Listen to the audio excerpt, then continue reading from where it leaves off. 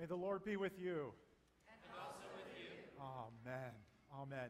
These words bring us together into worship. Now, on this Sunday, some of us may say, what a week. That might be a question mark. That might be an exclamation point. That might just be a ... Friends, we gather on the threshold of the past week and the coming week. We come to this sanctuary to say this is the time in which we are renewed. We come into the presence of the living Lord, our Creator, our Savior, and our Sustainer.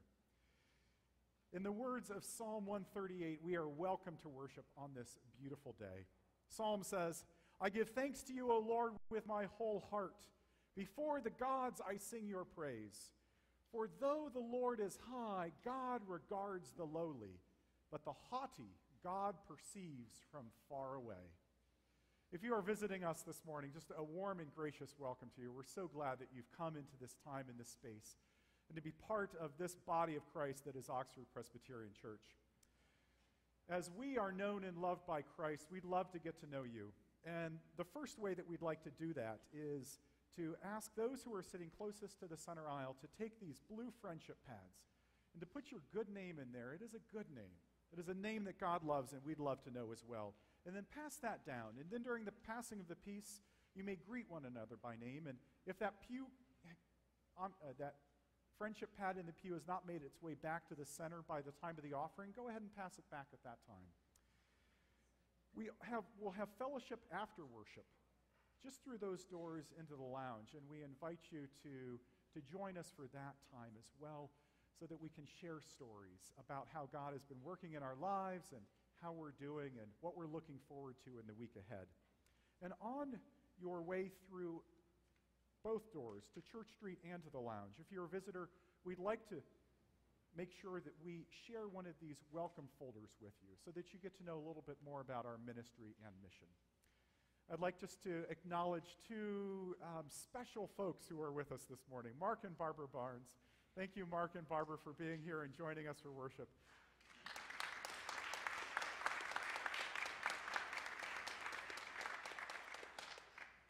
Wonderful, wonderful pastors of this congregation and retired just a few years ago and visiting us from Louisville. We're so glad you're here. We have two announcements this morning. For our first announcement, I'd like to invite Matt Benzing to share an announcement on Seminary Cinema coming this afternoon. Mark? Matt. Matt? Mark. Okay. So this afternoon we're going to be having our second installment in our Spirit of Scotland film series over at the Seminary Cinema.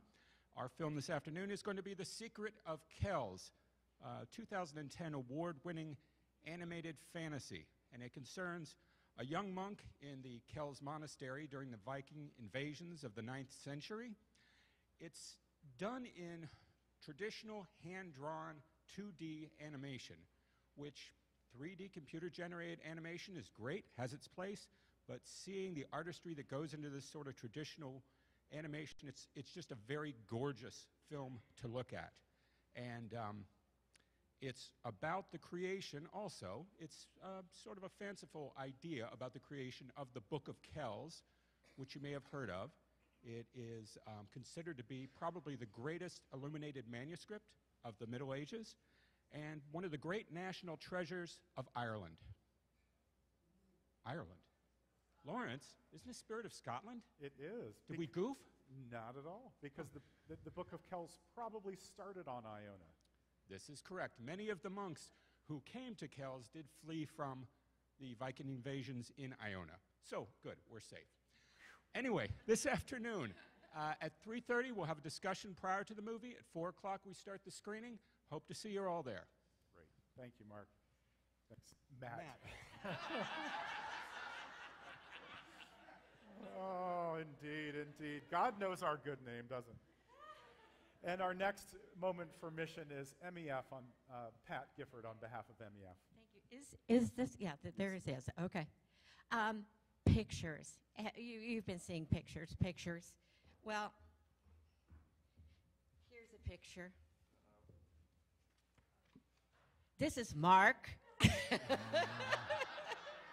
And he's having his picture taken next Saturday. Yes. So there are many of you who are, I think this lady is having her picture taken, Nancy. Many of you all of you, I hope, who are new to our congregation have signed up to have your picture taken for our new directory. It is actually an update of our directory, so those of you who are in it, you're fine.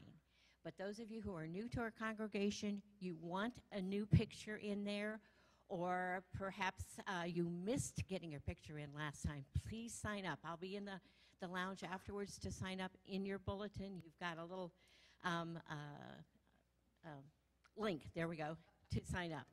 The other thing that you need to know, please, is that when we update this directory, we're updating the information in the directory also.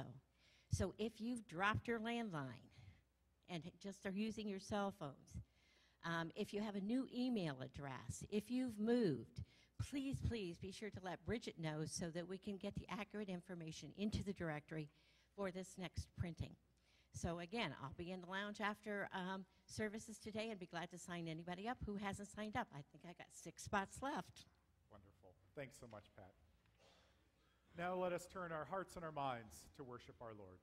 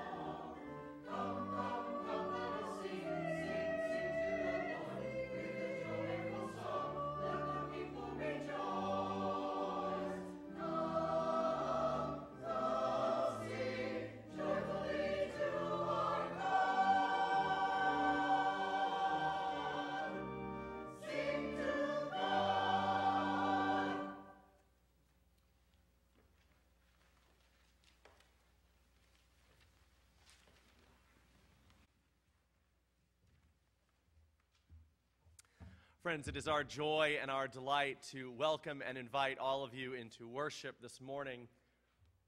We remember that the gospel tells us that the company that Jesus invited into the presence of worship included fishermen and common folks like you and me. That company included tax collectors, lepers, prostitutes, the sick, those on the margins, on the fringes, the least of these. It is the testimony of the gospel that, in fact, that there is nobody who is outside the welcome and the company of the table of God. And so we confess here at Oxford Presbyterian Church, indeed, that there is nobody outside of God's company in this space. Regardless of your story of origin, regardless of your race or gender identity or sexual identity, regardless of where you come from or who you are, all are welcome in this place. For all indeed are welcome in the company of God. And so, friends, at this time, I'd like to invite you to stand as we come together in our call to worship this morning.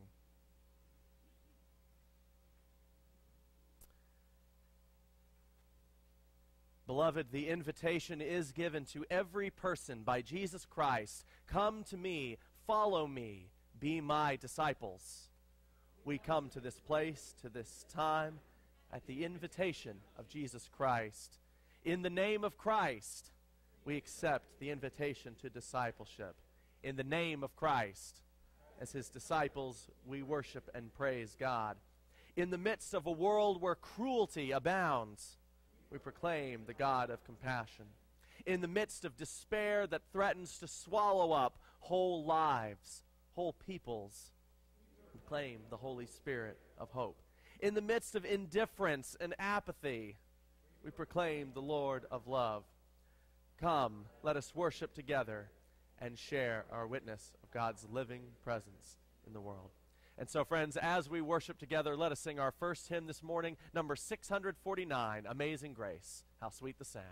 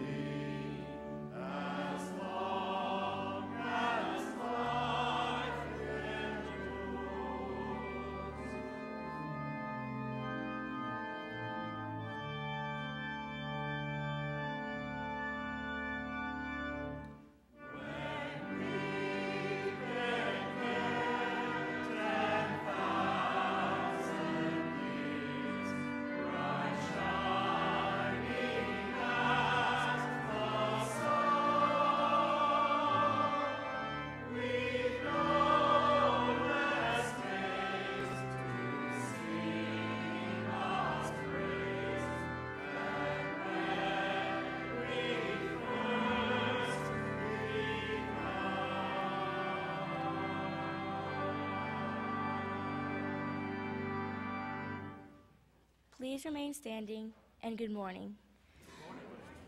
Our prayer of confession is a time for each one of us to acknowledge our brokenness, our sin.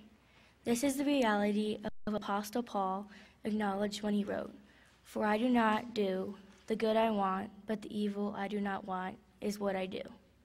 So we come to our prayer of confession because we need to talk about grace. Having just sung about God's amazing grace, please join me in a responsive prayer of confession. O Lord, forgive us when we fail to respond to your call with faith. Through the strength of your Spirit, we stand in the assurance of your amazing grace. Forgive us when we are shackled by our narrow understandings of discipleship and our clouded sense of private certainty. Through the guidance of your Spirit, we are drawn to the light of your illuminating wisdom. Forgive us when we are frightened of the future or pull back from the demand of your calling. Forgive us when we fail to sense your presence in our past, to acknowledge your grace in the present moment, and to trust you for our future. Through Spirit, we offer ourselves in discipleship. We stand together as your disciples. We sing with you and renew in your faith. Touch us now with your Spirit, Lord. Touch us now with your Spirit. Amen. Let us now take a moment for personal prayer and confession.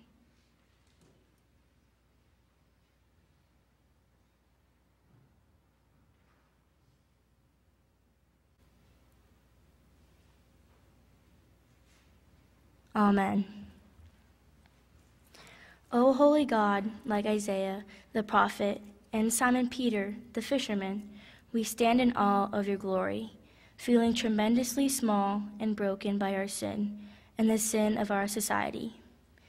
Even so, you touch us with your refining presence, and we are made clean and whole. Thanks be to God. Amen. Amen. The peace of Christ be with you, and also with you. Forgiven in Christ, please greet those around you with the peace of Christ be with you. If your neighbor is someone you have not yet met, please introduce yourself, for all are welcome in this place.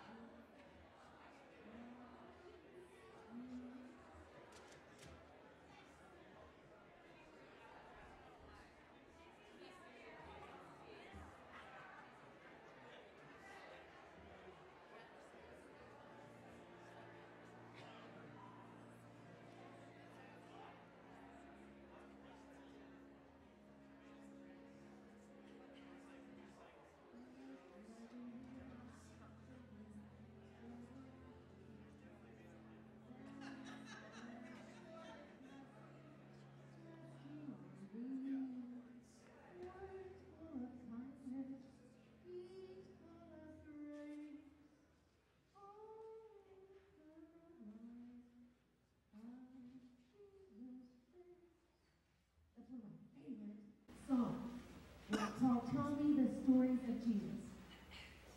But do you ever ask yourself, why in the world do we keep telling these stories that are thousands of years old? I mean, thousands of years old. Do you ever think that? Do you ever wonder? A little bit, sometimes? Well, you know, I think it's because some of the stories become some of our favorite stories, too.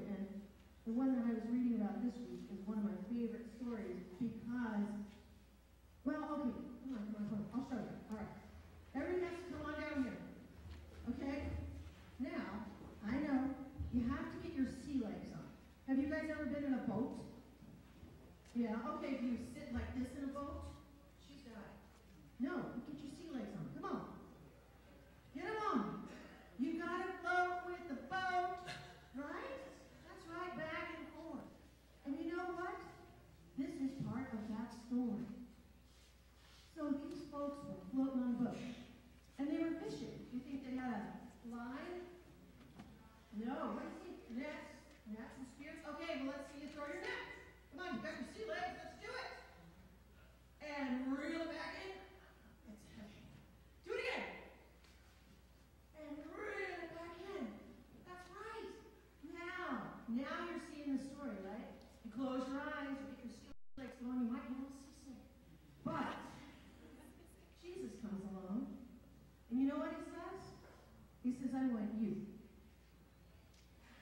I want you. You,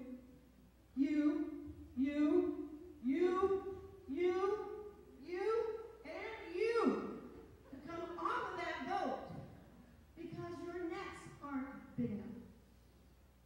You need a net like me because you can catch the fish and you can eat the fish. Do you like fish? Me too. Not so much? That's cool. So you can eat the turkey or the chicken, but what you need is to eat for your soul and show other people. So, guess what? You guys are now Jesus' disciples. And that's why we keep telling that story, because he did that.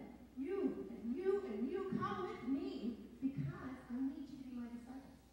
And if he hadn't, he would be standing here thousands of years later.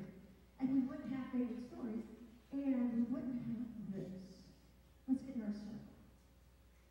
So, when we are in our circle, when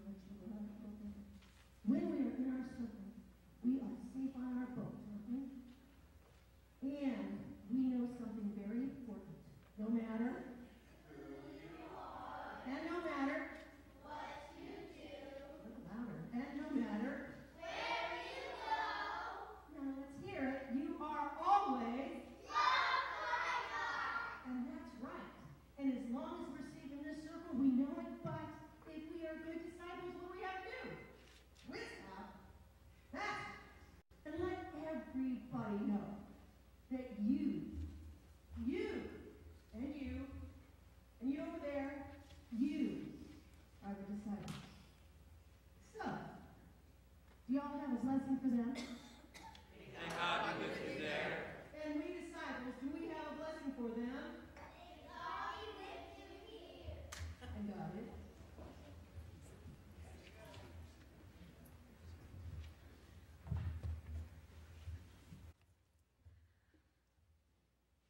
As we hear God's word for us today, please join me in our unison prayer for illumination.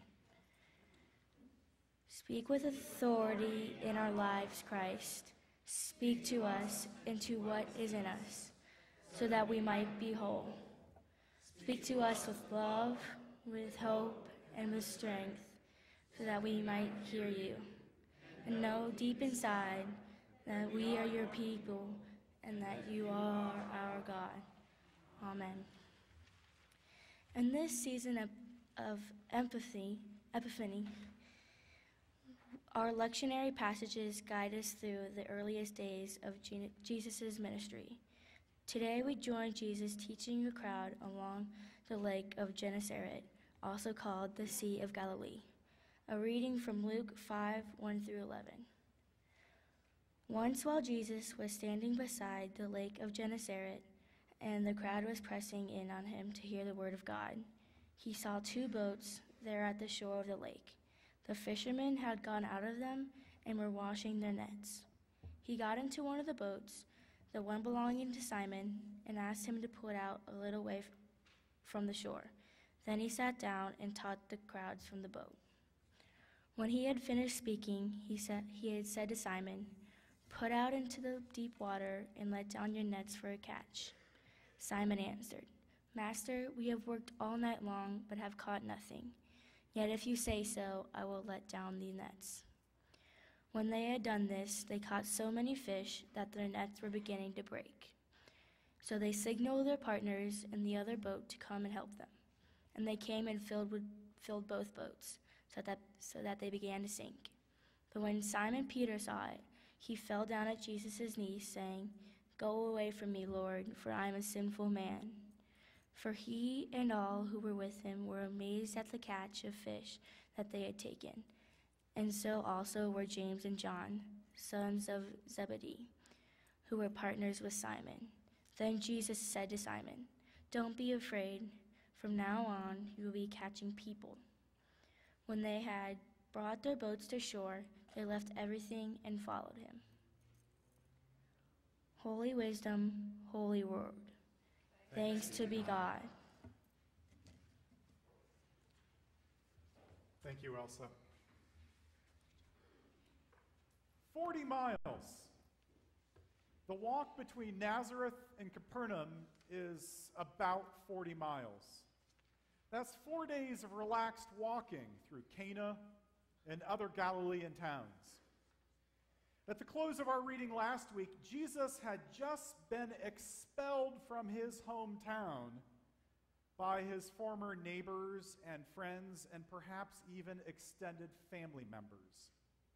And being forced out of Nazareth, Jesus figuratively becomes the scapegoat. Being cast out of his hometown prefigured Jesus' ultimate death on the cross.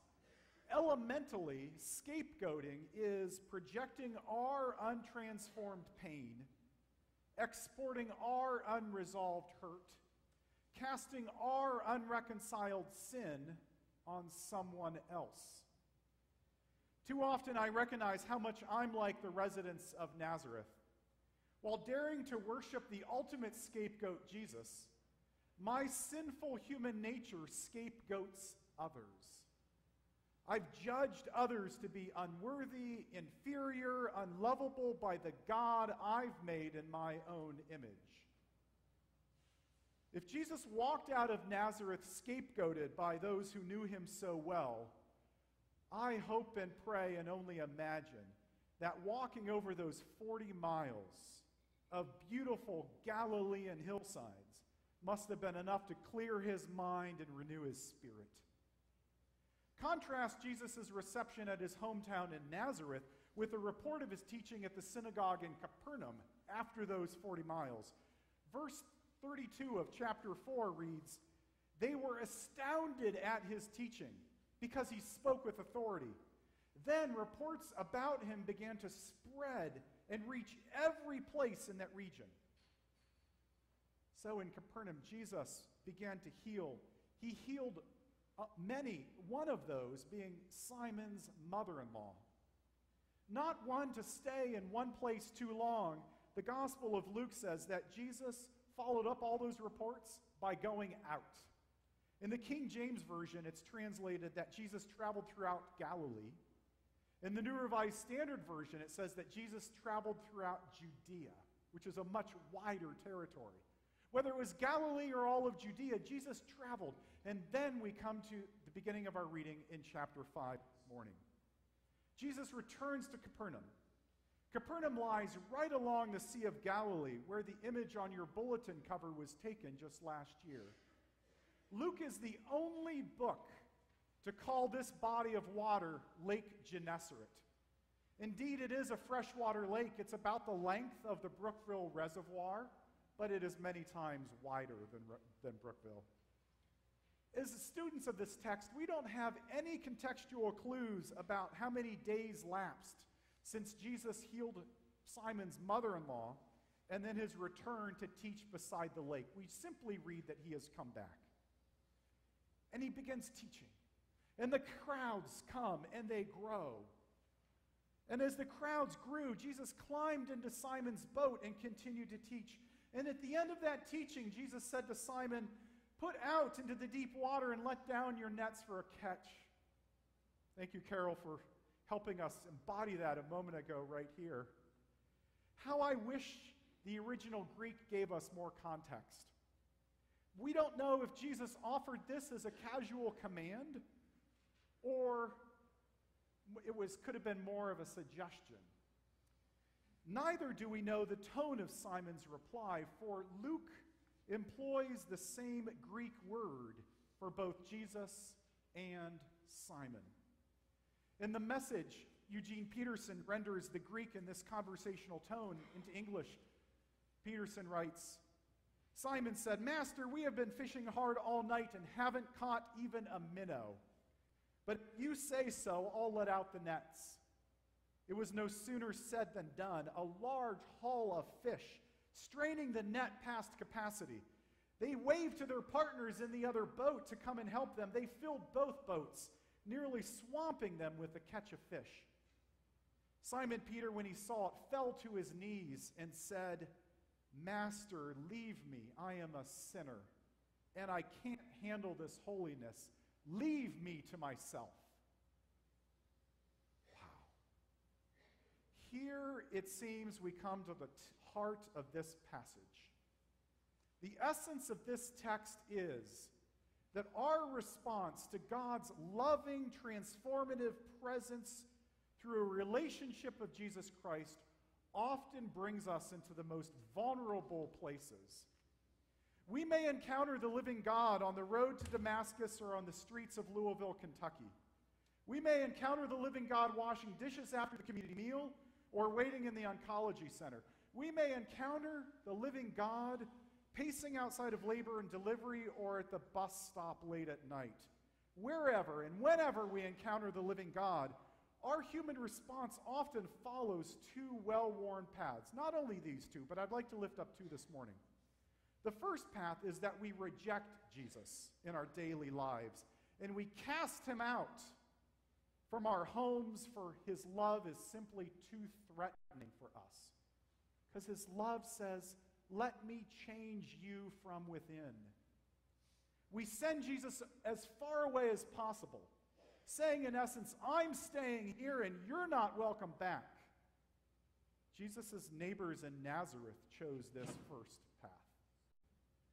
The second path is that we encounter the creator of the cosmos, inviting us, you and you and you and me, into a whole new way of being and thinking and acting. And in such moments, our senses can't handle the tension between the universal and the personal, and so we respond by saying, "God, this is your space. This is holy. It's not worthy for me to be here, so I'm just going to go. I'm going to go far away. Holy One, you stay right here. This is your space. I'm out of here." Simon Peter wanted to take this second approach. From Moses to Isaiah, from Simon Peter and perhaps you, the journey of faith is filled with those who tried this second path. The feelings of unworthiness rise within us.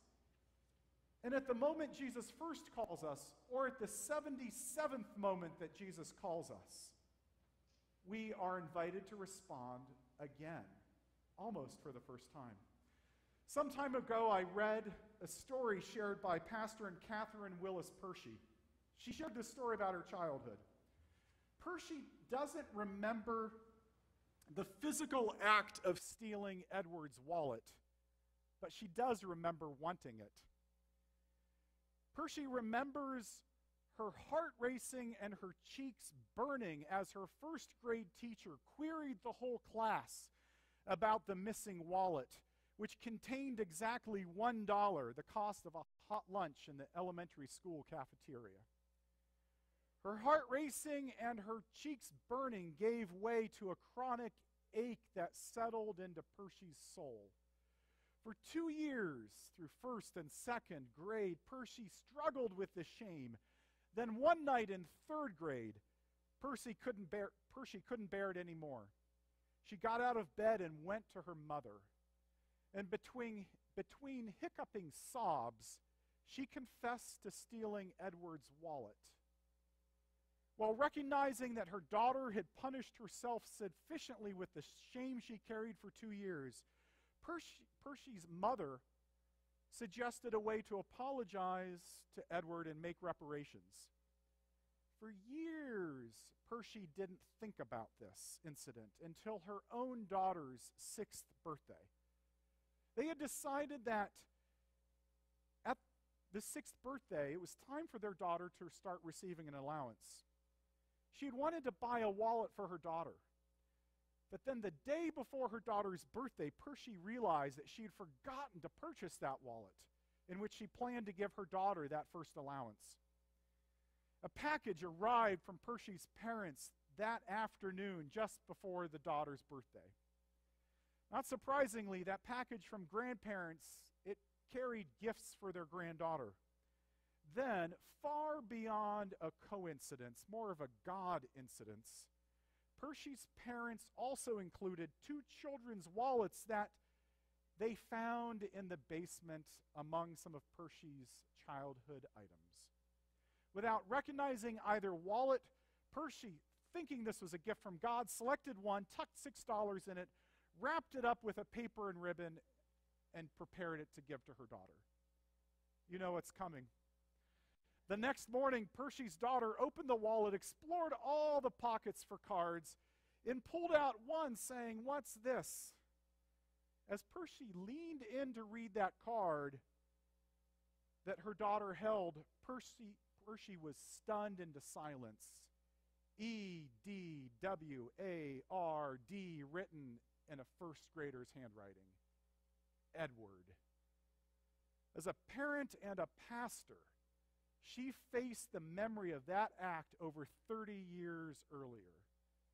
Percy suddenly felt like a first grader, filled with guilt, consumed by shame, and stained by unworthiness. Father Richard Rohr writes, "As we continue to focus on our unworthiness and original sin as our only foundation, we will act accordingly. If Christians continue to emphasize retribution and judgment, we will contribute only to more violence and division. We become what we believe ourselves to be." He continues, "Yes, I know I am weak and objectively unworthy of God's mercy, but I simultaneously know that I am totally worthy, and my worthiness has nothing to do with me." Rohr concludes, "When looking at me, Jesus sees God's beloved child." And so Jesus looked at Simon and said, "There is nothing to fear. From now on, you'll be fishing for men and women."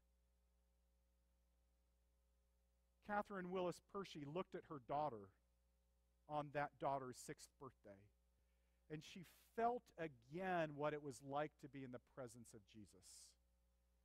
And she recalled the grace and the love she felt standing with her own mother 30 years earlier. That night, so many years earlier, she threw herself into her mother's arms, which she said felt like the grace and love of Jesus Christ. Percy writes, "My mother's pajamas and her bathrobe were priestly vestments that night. As she listened to my confession, gave me a gentle penance, and offered me sweet words of absolution." Worthy. Totally worthy. Jesus said to Simon, "There is nothing to fear. From now on, you'll be fishing for men and women." They pulled up their boats up on the beach and left them, nets and all, and followed Jesus. Worthy, totally worthy, you and me today as we answer Jesus' calling. Hallelujah. Amen. Let us turn to hymn number 721 and stand together as we are able, singing together, "Lord, you have come to the lakeshore." We will be singing verses 1 and 3, verses 1 and 3.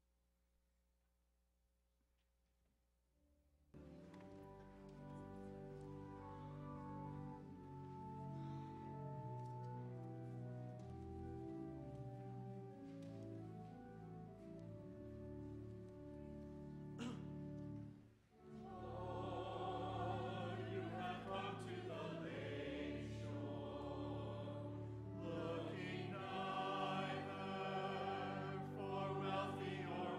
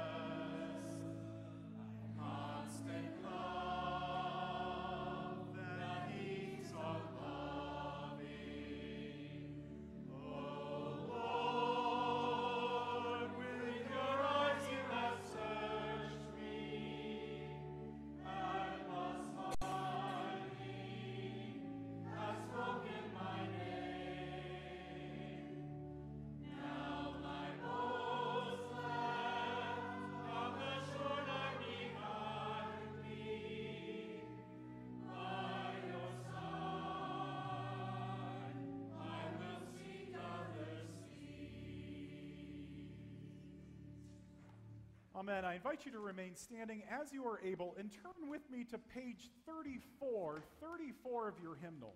Not hymn 34, but page 34. You'll find those numbers in smaller print on the bottom of the page. Friends, at the beginning of most years, we begin the year after Christmas with returning to our confessions and our creeds. This is the foundation of who we are as Presbyterians. It is the first part of our Constitution in the U.S.A. And we begin this year with the Nicene Creed. We planned to begin this in January, but we had a little inclement weather that delayed that a little bit. But as you all turn to page 34, I'd like to share this context. The context of the Nicene Creed, that it was written as the Anglican theologian says, N.T. Wright. It was written not as a teaching tool, it was written as a statement of clarification. What he means by that is that 325 years after the birth of Jesus Christ, the church was in some conflict. The church had a deep disagreement. Is Jesus Christ human, A, B, divine, or C, both human and divine? This was tearing the church apart. So the Emperor Constantine compelled the church leaders to come to the city of Nicaea and compelled them to say what they agreed. N.T. Wright says that the Nicene Creed is not a teaching tool. It is that washing of the church's laundry that needed to be freshened up. And he says it's not a teaching tool in the sense that we may take it to be, because we'll see about halfway down in the Nicene Creed, it skips from Jesus' birth immediately to his death and resurrection. The Nicene Creed says nothing about what the gospel stories share with us, Matthew, Mark, Luke, and John, about Jesus' ministry, his teaching, his miracles, and the transformation that came through the lives of the disciples. So as we come to the Nicene Creed, I invite you with your own voice to join the voices of those who over 1,500 years have affirmed a mystery beyond our knowing, a mystery for our believing and affirming with every disciple of Jesus Christ around this world. Let us confess the faith of the Universal Church with the Nicene Creed. We believe in one God, the Father Almighty, maker of heaven and earth, all that is seen and unseen. We believe in one Lord, Jesus Christ, the only Son of God, eternally begotten of the Father, God from God, light from light, true God from true God, begotten, not made, of one being with the Father. Through him all things were made. For us and for our salvation, he came down from heaven, was incarnate of the Holy Spirit and the Virgin Mary, and became truly human. For our sake he was crucified under Pontius Pilate. He suffered death and was buried. On the third day he rose again in accordance with the Scriptures. He ascended into heaven and is seated at the right hand of the Father. He will come again in glory to judge the living and the dead, and his kingdom will have no end. We believe in the Holy Spirit, the Lord, the giver of life, who proceeds from the Father and the Son, who with the Father and the Son is worshiped and glorified, who has spoken through the prophets. We believe in one holy, Catholic, and apostolic church. We acknowledge one baptism, forgiveness of sins. We look for the resurrection of the dead and for the life of the world to come. Amen. And all God's people said, Amen. Please be seated.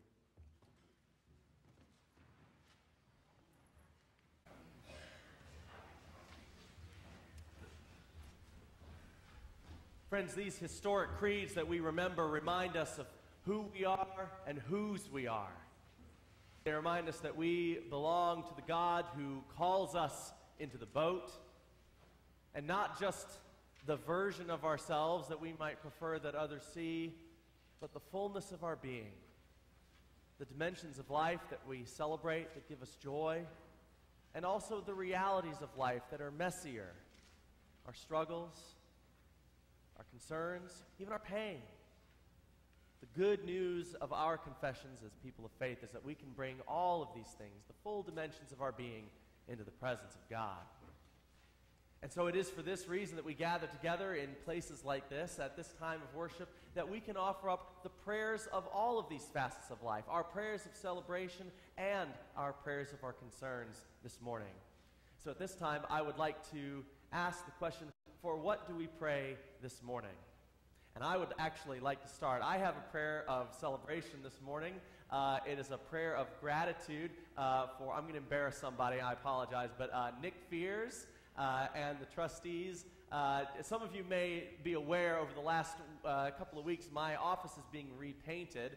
And some of that happened this weekend. And among the things that need to be moved in order for that to happen is that very, very large, very heavy bookshelf in that room. Some of you may know what I'm talking about.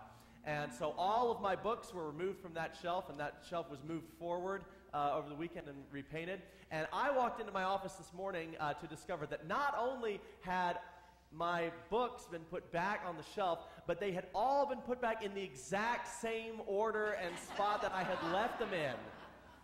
All of the commentaries in the exact order, they've been arranged. I mean, it was as if I'd never touched it. And that was a gift that I had not anticipated. And so to Nick, to the trustees, thank you all for that. And also for all of the many gifts of this church that often go unseen and seem invisible. Lord, in your grace. Hear our prayers. Friends, what else do we need to pray for this morning? Yes. I want to share a prayer of thank you for all the bingo prizes that were so kindly donated to the Premier Nursing Home. Thank you, everyone, for the fun items you gave so generously. I'm going to take 2 big boxes of prizes over to the nursing home tomorrow. And I thought you might like to know some of the things that were in the boxes. 23 little stuffed animals, lotions, keychains, bubble stuff, cool bookmarks, which should be, pens, pencils, pencil sharpeners, coasters, CDs, and DVDs, fun jewelry, little satchels and bags, little books, little tablets, rulers, yo-yos, jigsaw puzzles, cards, reading and playing, 41 small and large calendars, and I think my 2 favorite items I brought to show you. One was $1 million bill, and one, the other one was these wonderful false teeth. So thank everyone for your generosity. Thank you so much.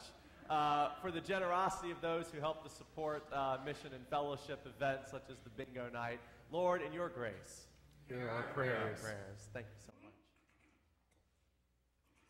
Mark, I'd like to lift up 2 congregational concerns. One is for Kent and for Kent's parents. Kent will be traveling over the next several days to visit his parents, so we pray for Jan and Mickey, or Jan and Mickey. And I'd also like to lift up the congregational concerns in our bulletin, many, including John Curry and Dave Wilson, and the Derricksons as well. Thank you so much, Lawrence. For traveling mercies for Kent and for his family, it's this coming weekend. Is that right, Kent? Tomorrow. Yes. And also for the prayer concerns here in our congregation and in our church family. Lord, in your mercy, Hear our prayers. Thank you, Pastor Lawrence. Any other prayer concerns? Yes.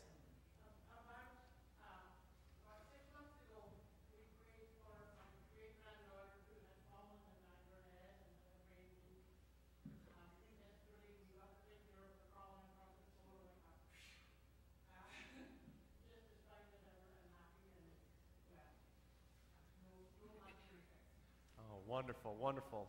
For healing mercies. For grace, for her continued recovery and a quick recovery too. Lord, in your grace. Hear our prayers. Thank you so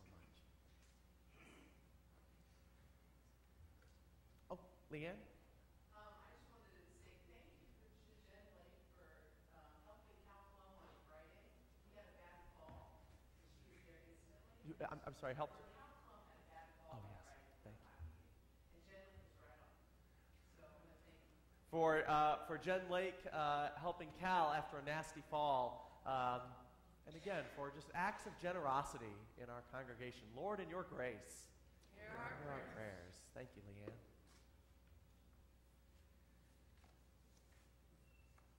Friends, is there anything else for which we need to be praying this morning? Okay.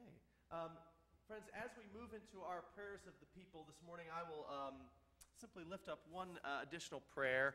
It has come to my attention that this morning is actually the 29th anniversary of when Nelson Mandela was released from prison after a 27-year sentence in South Africa. So he had been sentenced to life imprisonment for plotting to overthrow the government as part of the African National Congress, which stood in opposition to the ruling National Party's apartheid politics. While in prison, he became one of the most influential black leaders in South Africa, and after the apartheid policy was defeated through nonviolent struggle, he became South Africa's first black president, of course. So the prayers of the people that I'd like to offer up this morning include some remembrance of this anniversary. So friends, let us join together in prayer.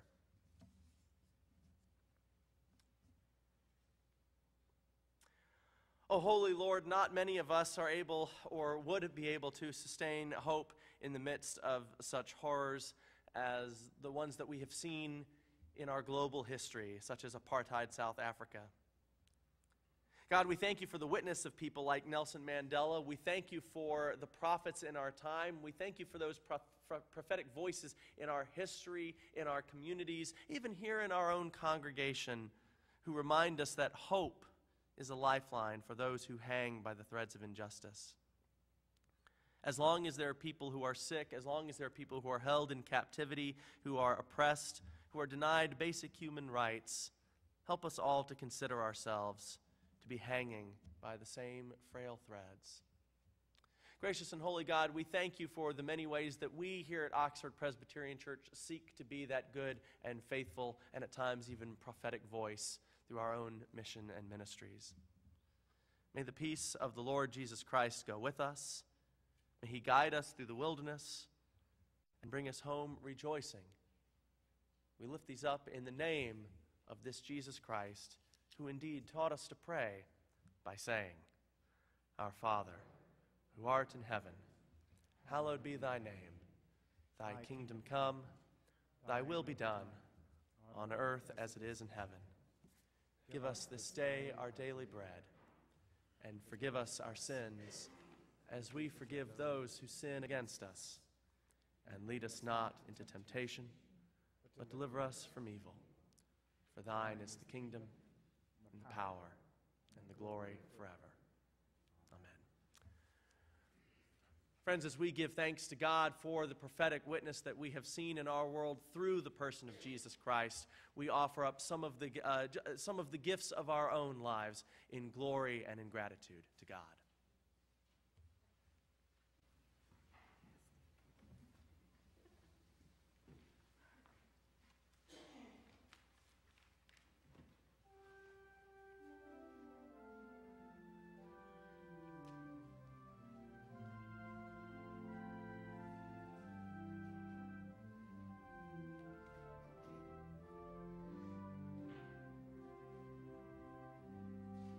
We are the people.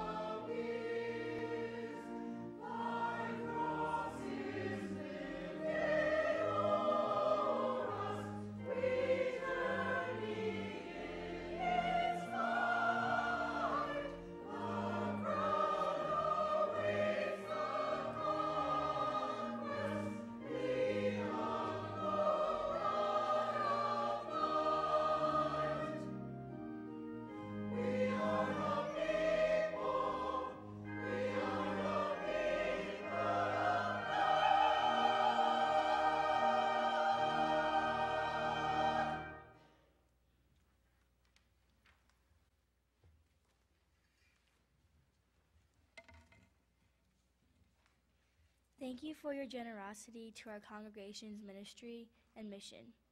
Each one of our gifts makes an impact upon this community, our nation, and our world.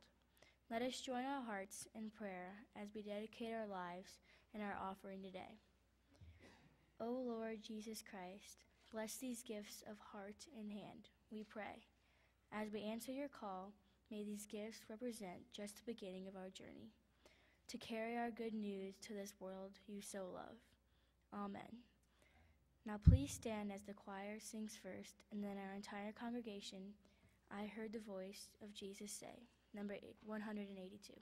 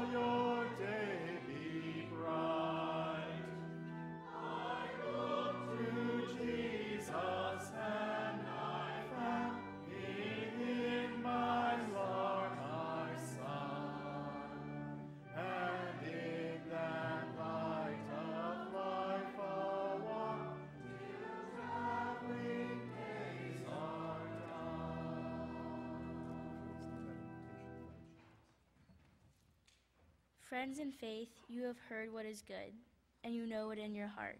So let us go from this place, believing in the power of one disciple of Christ, to do great things in the world. And let us believe when that amazing grace is multiplied in community. With God, all things are possible. Go into the world and be a blessing.